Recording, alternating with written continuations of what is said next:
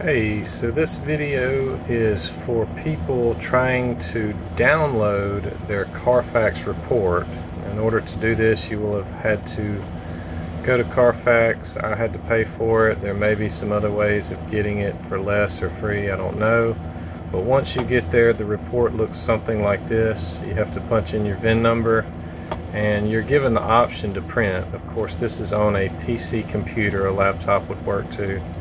The print option only gives you these, which doesn't work if you want to download it. So if you want to download it, anywhere on the screen, right click, click print.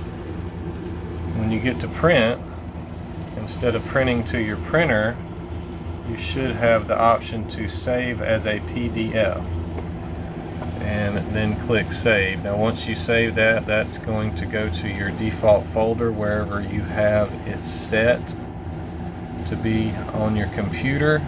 So once you get there, you can navigate to that folder and pull it up, and it's going to look something like this on your PDF.